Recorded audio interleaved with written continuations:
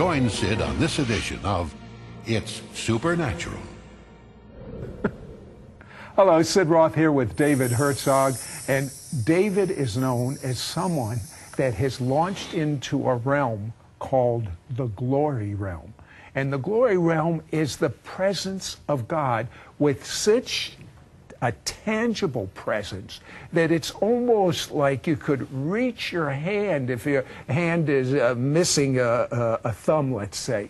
You reach your hand in that glory realm and the thumb would grow out. It's the most wonderful things happen when you enter that glory realm. You see, when you speak words, they have an influence on everything, but it's slow. I mean, it could be 10 years, 20 years, 30 years before these words come to pass. But if you speak words in the glory realm, it's instant. Now, David, you have had people that are bald get their hair back. You have had people that lose instant weight loss. How many pounds is the maximum that someone has lost? We had a guy in Jackson, Tennessee lose 70 pounds in one meeting. 70 pounds? That's almost hard. I mean, he was almost not there anymore. Well, he was still there because he was still pretty heavy. But still, he lost huge. He ran around. I said, someone here, you're about to lose a lot of weight. Get out of your seat and run. The guy takes off running. It's like a Mack truck was coming through the room. Everyone moved out of the way. And when he grabbed his pants, there was so much space in between. He weighed himself 70 pounds. He had another guy, 60 pounds. But then a few weeks later, he went to get his trucking license, had to get a physical. And by the time he had lost a 60, 4 weeks later, he had lost actually 100. They said, no, sir, you've lost now 100 pounds. So it kept going off after the first weight loss. Well, I've been at one of your meetings, and before my eyes, I saw a woman's hair change color. Why do these such unique things happen in your ministry? Well, I noticed one thing. I asked the Lord years ago, Lord, how come we don't see more creative miracles? Everyone's in the healing ministry, but where are the body parts being recreated? And God told me, because my people don't see me as the creator, they don't preach me as the creator, I don't manifest creative miracles. But if they would see me not just as the healer, but as the creator, that I'm still the creator, I would manifest as creator. If we would see him as creator, worship him as creator, and preach him as creator, he'll confirm that word with the accompanying creative miracle signs. Well, as you and I were discussing before we went on the air, the glory realm is like the highest realm of God. I want to find out how David got into that glory realm. You and your wife, Stephanie, graduate Bible college, and you both have the same vision. Tell me about it. Yeah, I met my wife, and we were going to get married, and we both had the exact vision to go to France, which is amazing. You know, who wants to go to France, right, besides vacation? So she says, I'm called to France. I'm supposed to minister there. So I said, so am I. And so long story short, we go there. Wait, how much money did you have? No, a few $100s maybe, not much money. I've been using this word a lot lately. You should know it by now. That's chutzpah. That's Jewish nerve. Okay, that's Meshuggah too. Well, that's crazy. Go ahead. And we go over there, and you know, nothing was working for us. The first year it was hard. No one was getting saved. There was no money. And then I fasted for 3 days, which is pretty easy to do with no money, like a forced fast, you know. Right. So I fast. I say, God, how do I win this country, this nation, this continent? And he shows me Romans 11. He said, if you will reach my people, the Jewish people, and Israel, I will give you the nations. Paul was called to Europe, to the Roman Empire, and God says, here's your key to reach Rome. Reach the Jew first, and I'll give you the Roman Empire.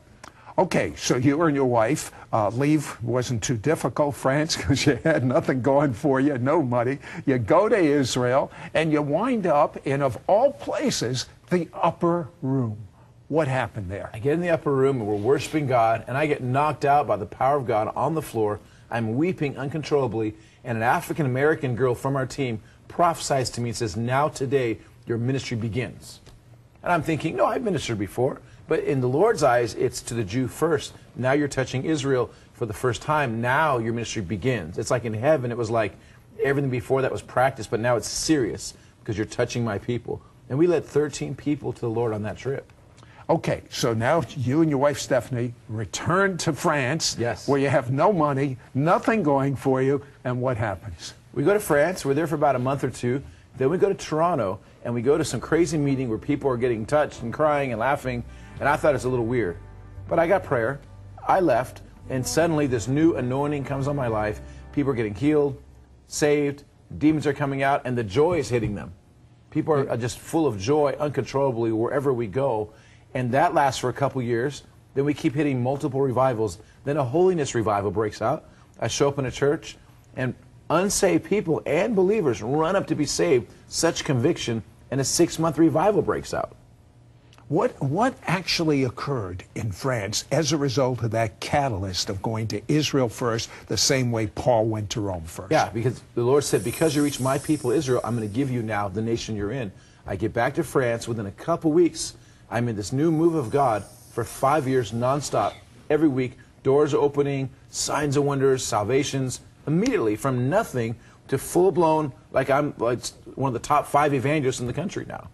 And then ending in the 5th year in a 6-month revival, the longest running revival in 50 years, just from one trip to Israel where we got Jewish people saved. What type of miracles did you see during that period? During that revival, I remember the first weekend, a girl was picked up off the floor, 13 centimeters off the floor. What some would call it, she levitated. I just call it she arose, Isaiah 60. She was weeping for souls, and people saw her lift off the ground. By the way, anything in the New Age is a counterfeit. You can't have a counterfeit unless you have the authentic. And what David is talking about is the authentic. Yeah, so this girl was praying and weeping for souls, and she lifts off the ground, 13 centimeters off the ground. I guess someone had a ruler or something that measured it. No, but it was about 13 centimeters, and she flipped over like a pancake in the air, came back to the ground. And people around her freaked out. A few of them took off running, but others were just amazed. It was a very special time. When she went down, souls ran up to be saved. Just French people running up, weeping. These signs and wonders don't just happen for no reason. There's a reason behind it. It's for people to see a demonstration of the kingdom of God and then want to know the King. I want you to move in such signs and wonders. I want you to move in the glory realm. Be right back after this word. I think, you know what? It's still growing right now. Put the camera on his head. The hair is growing right now. You're watching hair growing right now as we speak. We'll be right back to It's Supernatural. We now return to It's Supernatural. Hello, Sid Roth here with David Herzog. We're talking about entering the most wonderful realm, the glory, the manifest presence of God. I love that realm. It's more important to be in that realm than anything this world has to offer. And so David, despite all the wonderful things he was seeing, he was hungry for more of God. That's what happens when you get in this realm. You just can't get enough of God's presence. And so a mutual friend of ours, Ruth Heflin, was known as someone that would sing and get people to enter the glory. So you went to her camp to learn more. And what happened? Yeah, after the 6-month revival, I was so hungry for even more of God, His glory. And God told me, go to Ruth and go to her meeting. So I show up there on January, I think it was the 1st or 2nd, 1999. And I'm there to receive. And she says to me, oh, David, glad to meet you. I heard about you. I want you to preach tonight. I said, oh, no. I've been preaching for 6 months straight. I came to receive what you have. She goes, no, I'm a prophetess of God. God told me you're supposed to speak tonight. I had no desire whatsoever to speak. I wanted to receive something fresh. So I go and I obey. I mean, she's a prophetess of God. God tells her. So I go to speak. And when I'm on the pulpit to preach, the power of God hits me. The glory of God hits me in a way I've never had before. I end up singing 2 chapters of the Bible. Well, did you read it and sing it? I was singing. My message was Isaiah 60. I ended up singing Isaiah 60 and 61 as my message. As I was singing in the power of the Holy Spirit, completely in this euphoric glory, the power of God started hitting the place. Healings, deliverances, signs and wonders started happening. It was like, and I felt like I was on cloud 9, like I had died and went to heaven. The level of glory I felt that stayed with me all week from that one night was just so out of this world. I said, God, I'm going to do whatever it takes. I'm going to go for the glory of God. That's going to be my main message. Above miracles, above anything else, I want your glory, Lord, because this is like, I feel so close to you. I had known the glory, but I didn't realize that level of the glory. There's different levels of it. where I thought I had known it, and okay, the glory, the anointing, goosebumps, and electricity, fire, but this was different. It was such intimacy. It's like I was in heaven on earth. I can't explain it. You've explained it. You know, David, I've been in your home, and I've met your wife and your daughters, and you are a blessed man. But one of your daughters, who happens to be at this TV shoot, her name is Glory, and there was something very unusual about her when she was born. True. After that Ruth Heflin thing, about 4 months later, my daughter was born, and the word was, she will be a sign and a wonder. So we kept that word, and God gave the name Glory to my wife for her, Shannon Glory. So we're in the hospital, and the baby comes out, and amazing, I didn't feel a thing when that baby came out. I had no pain whatsoever. Now that's a joke. You can laugh. Okay, sorry about that. I'm thinking about what you're about ready to say. And my wife is so faithful. At every birth of every child, she's been right by my side. She's so good. So we're there. Are you changing your profession? You're going to become a comedian? Or are you a poet and don't even know it? No, I'm just teasing. Go ahead. You're good. So the baby comes out, and they clean the blood, and they look, these French doctors, and she's covered in gold. Gold, whatever you want to call it, gold, glory dust, gold dust. She's covered in gold.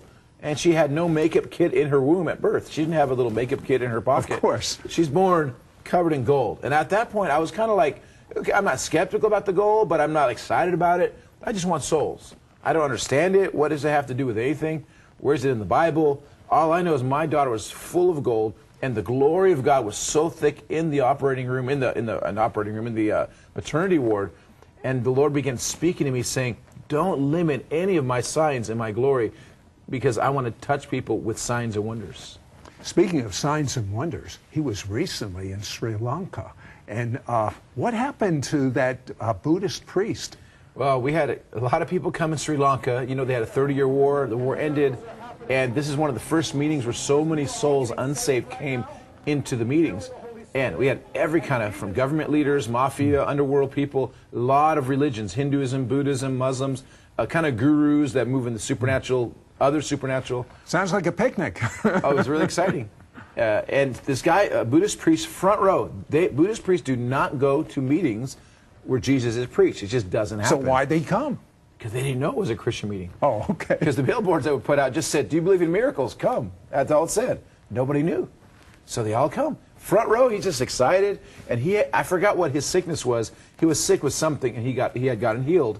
And when it came time for the altar call, people rushing to be saved, and he received the Lord. And that caused quite a stir in the city. Everyone started talking about the Buddhist priest came up to receive Jesus as Lord and Savior. So it caused some controversy, but it caused a lot more people to come that were Buddhist and Hindu to check out what God was doing. I want to take a look at a Buddhist woman that had a great miracle. And you watch this and tell me whether you feel in your heart this is authentic. And you have to be a bissel meshuggah, a little crazy, not to realize how authentic this is. 2 months back, there was in my this eye. Whenever I look at things, there was a white flash or something. A white flash. Was it like a All cataract? the time. Some kind of spot? Yeah, it's spots, like cataract, a spot floater, or something. Yeah. Something was but blocking her vision. my husband wanted me to go and check it, but I was too scared to go to a doctor because I don't want to know the bad news or something. I don't know. Yeah. But now, when you were saying the eyesight and thing, my husband was praying, holding me. Wow, and it opened up. And when I opened it out, it's gone. She opened her eyes and the spots are gone. And yeah, I'm a Buddhist. You're Buddhist. See, God loves Buddhists. She's a Buddhist who follows Jesus now, but her eyes have been healed tonight. I believe in him.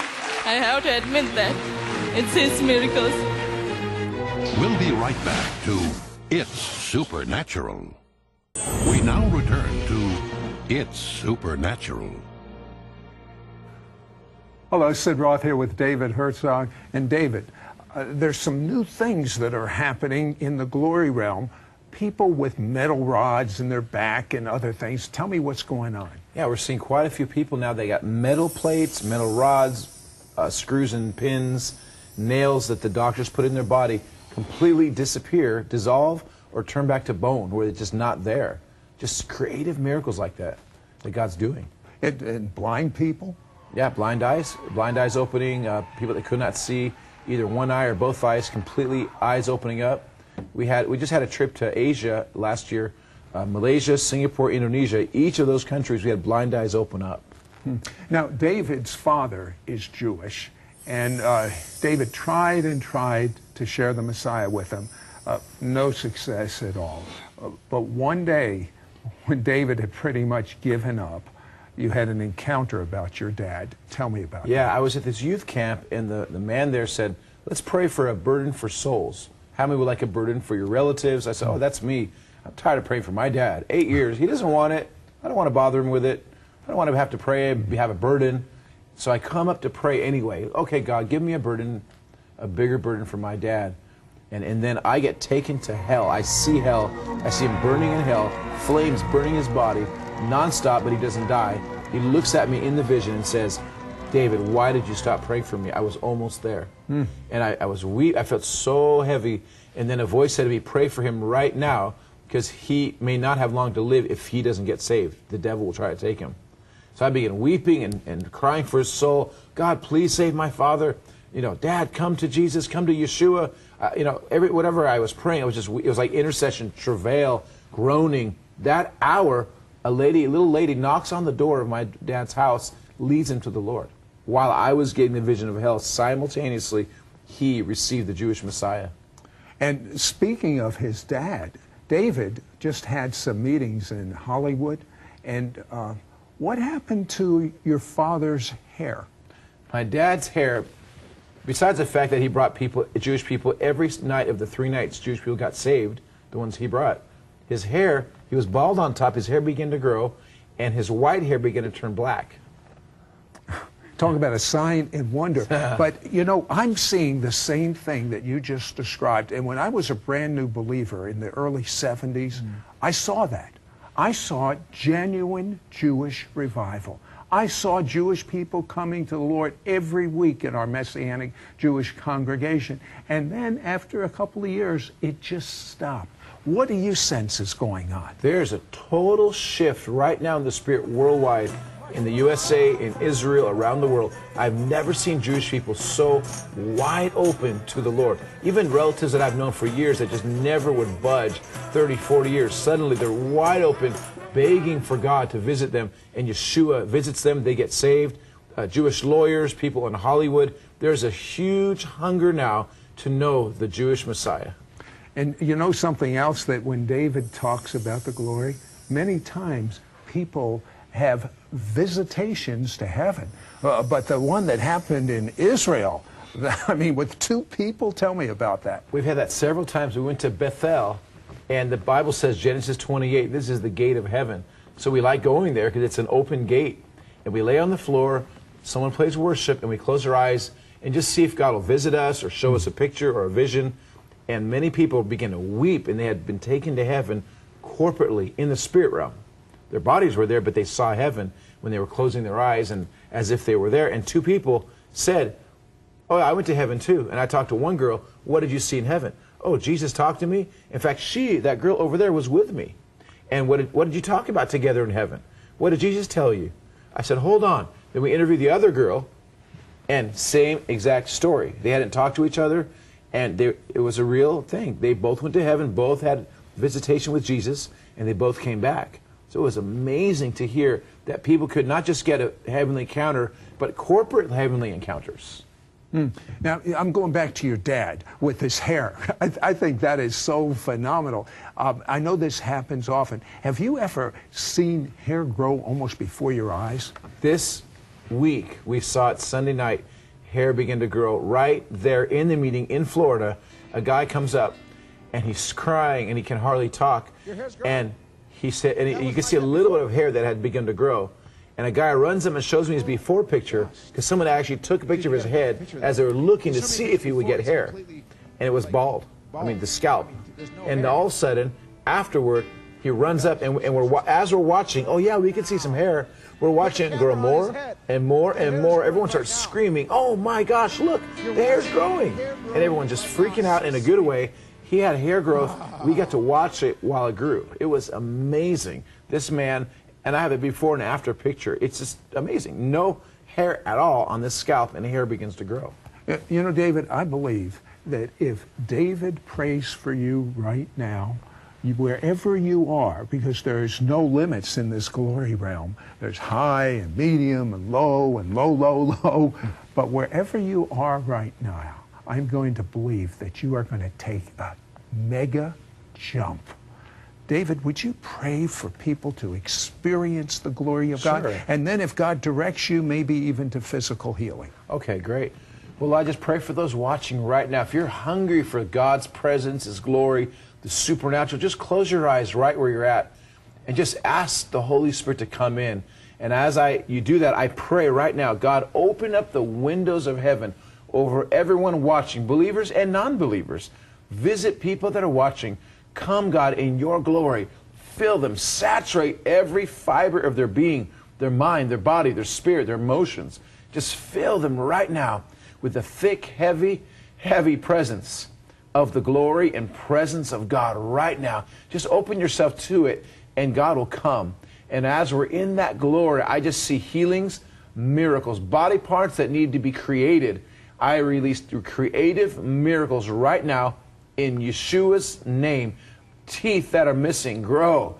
Hair that's missing, grow. Cartilage that's missing, grow. Cataracts being healed, blindness being healed. A right arm that's paralyzed, I see strength coming back. Anything on your body that you need a healing, just even lay hands on it right now. And I declare miracles and healing, and start to move that body part and see if you can tell a difference. God's healing a lot of people right now, especially creative miracles on body parts, but healings as well. There's people here watching and they have depression. You take antidepressants. I command the spirit of heaviness, depression, and suicidal thoughts break off of you right now in Jesus' name. And the peace of God that passes all understanding. As people in hospital rooms right now watching, terminally ill, I declare joy to come into you. I command cancers, tumors, die and shrink and disappear in Jesus' name. And I declare the doctor report to be completely opposite of what they just told you. All kinds of cancer, leukemia cancers, cancers of the throat, cancers of the stomach, every kind of cancer begins to die right now. Another man that has a heart problem, you need a heart transplant, and God's healing your heart. The arteries are opening up right now in the name and the power of Jesus. There's headaches, migraine headaches, excruciating pain. Part of it is physical, but some of you are getting it, and it's witchcraft. I bind the spirit of witchcraft off of your mind and your head, and the pain to go right now in the name and the power. Oh, there's diabetes. A lot of diabetes that are watching. I command diabetes to just be completely gone. There's so many words of knowledge that I'm getting, because there's probably thousands or millions of people watching, so I can't give you all the words in one program. But you don't have to get a word. You can just right now lift your hands. Let the power of God come on your physical body. Just close your eyes and see God touching your body. See a picture of that. And I see God touching that body part. Lay hands on that body part. Some of you are going to feel fire or heat on your body. And then I want you to get up and do something you couldn't do before. Oh, teeth miracles are happening right now. People that are missing teeth. Teeth grow in Jesus' name. And people with black teeth and even gray teeth from the dentist. I see gold and silver teeth, crowns and fillings that were not there before. I command teeth right now, gold and silver teeth, to grow. The gold and silver is mine, says the Lord. It's in the Bible. God can give you new teeth. And you might say, well, where's gold fillings? Well, open your mouth and He'll fill it, says the Lord. Just chew on that scripture until we figure out why He's doing it. And open your mouth. Ask people to check your mouth right now. Ask a couple people in your family. And when they're looking in your mouth, to ask them to look carefully if it's bright. Because many times we've seen miracles of gold and silver teeth. Even in Israel we've seen this among Jewish people, who they said their forefathers lost their gold teeth in World War II 50 years ago, and they're amazed that God's putting it back in as a sign and a wonder that God's still touching His people. David, as you're sharing about the glory, the presence of God is getting so strong. I want to speak something to you. Do you remember David's father, where he had the vision of his father in hell, and his father saying, "Why did you stop praying for me?" Well, that vision could be for you. Do you know the Messiah? Do you know that He died for your sins? Do you know that if you ask for forgiveness, your sins will be washed away? Nothing will be separating you from the love of God. Do you know that if you speak out loud, that you believe in your heart that Yeshua, Jesus, rose from the dead, that his life will enter you? And he says, I will never leave you. I will never forsake you. There is a peace which is the opposite of what's going on in the world that is waiting for you. It's as if he's knocking on your door through me right now. And he's saying, I love you. I don't want you to keep going through the hard things you're going through. I want to take your burden. Give me your burden. Make Jesus your Lord. Say, Yeshua, forgive me. I make you my Lord. Enter me. Live in me now.